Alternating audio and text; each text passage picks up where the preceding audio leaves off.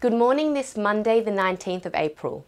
I'm Paulina Peters, a market analyst at Bell Direct.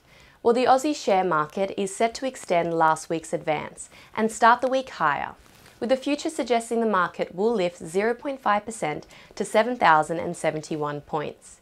This takes the market just 1% away from the record set before the pandemic. So where's the positivity coming from? Well, it's off the back of positive earnings from blue chip companies and solid data which signals a snapback in the economy.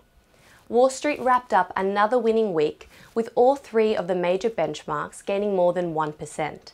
On Monday, Coca-Cola, IBM and United Airlines are among the names set to report earnings on Monday.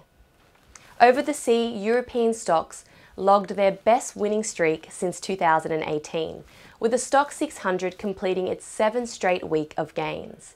As for what to watch, the country's leaders will be discussing today a reset of the vaccination program, which could lead to people aged over 50 being vaccinated sooner and further mass vaccination sites opening.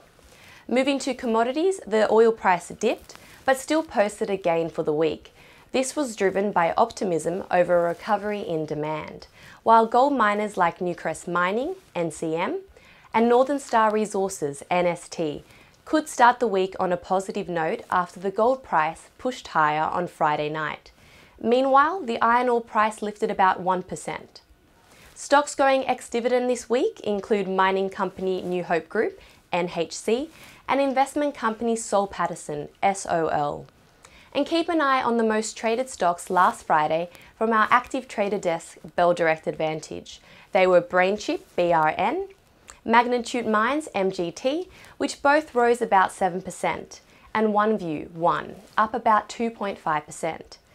And to end on some trading ideas, Bell Potter has lifted its price target for Australia's oldest listed automotive retail group, Eagers Automotive, APE, to $16.50, previously $15.50.